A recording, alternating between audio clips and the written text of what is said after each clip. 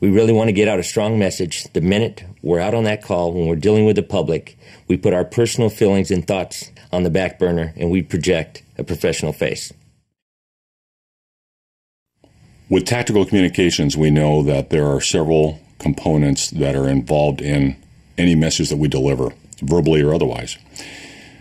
And it's important to remember that the receiver understands that message clearly. It's not just our perception or what we have to say.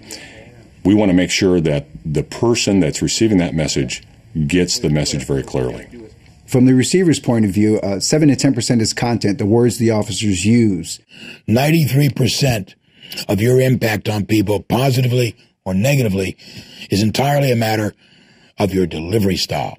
And that's made up of your voice, which is your verbal personality, and your other nonverbals, which is body language and the way you use space. We all know somebody who can walk in a room and simply by being there set off the room. We also know somebody else who can walk into a room and by being there can calm a situation down just by their demeanor. The question is, which one do you want to cover you on your next 415?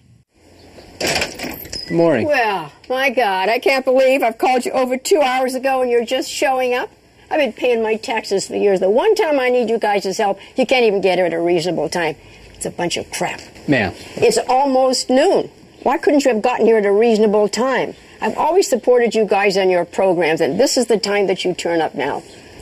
Ma'am, I'm not sure what time you called. We've been extremely busy. I just got the call a few minutes ago. Look, I can see you're upset, and I'd probably be upset too if somebody just took my car. You're darn right. What was I supposed to do without a car? Look, I'll tell you what, ma'am. Why don't we go inside and let's see what I can do to help you get your car back. I'm sorry. I'm just kind of frustrated. I had a lot to do today, and I really needed my car. So, come in, please.